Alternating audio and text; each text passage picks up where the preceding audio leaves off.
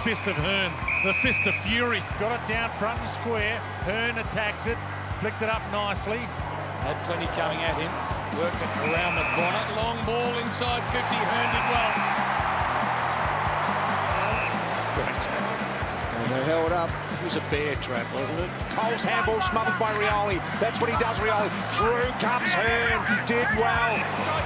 Dano couldn't stop Hurn. He's able to work himself into the clear.